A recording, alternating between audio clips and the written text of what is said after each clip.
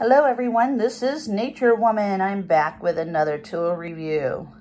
I just ordered some of these Williams sockets. I guess they're part of the Snap-on company, or the Snap-on company makes these. So I thought I would try to upgrade some of the stuff that I have and add to my collection of Craftsman's. But I got these and look, they're rusted. And these are the Made in America ones. Made in the USA. Paid extra for those. I really like it because it has those indents there. Because all my other ones are cut all the way down. I like this where you can start like a bolt. So that's nice. But look at that.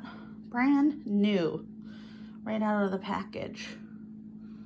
But they're nice. I mean, they're really nice quality. But it's just, you would think they would do better quality control. And as you can see, Williams, made in the USA, somewhere on there. There you go, USA.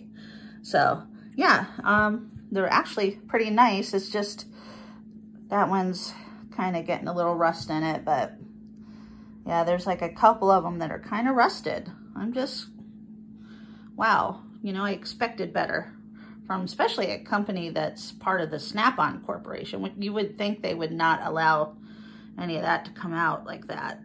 So, well, anyway, I just thought I'd post this review.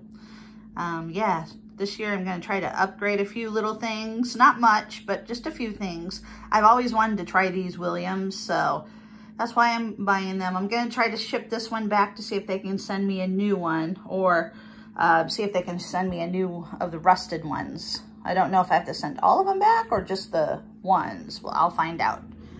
Well, this is Nature Woman. Please subscribe, like, hit that comment and bell notification. I would appreciate it. Have a great one. Bye-bye.